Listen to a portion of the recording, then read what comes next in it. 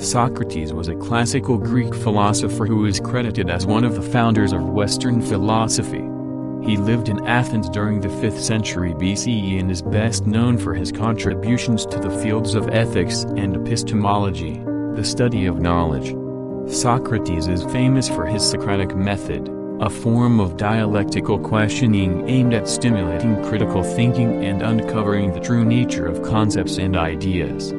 He believed that knowledge was the key to living a virtuous life and that questioning one's own beliefs and assumptions was a path to wisdom. Despite his influential ideas, Socrates did not leave behind any written works. Instead, his philosophy and teachings have been preserved through the writings of his students, primarily Plato and Xenophon. Socrates' life and death are also well documented, as he was sentenced to death by drinking poisoned hemlock in 399 BCE after being charged with impiety and corrupting the youth of Athens.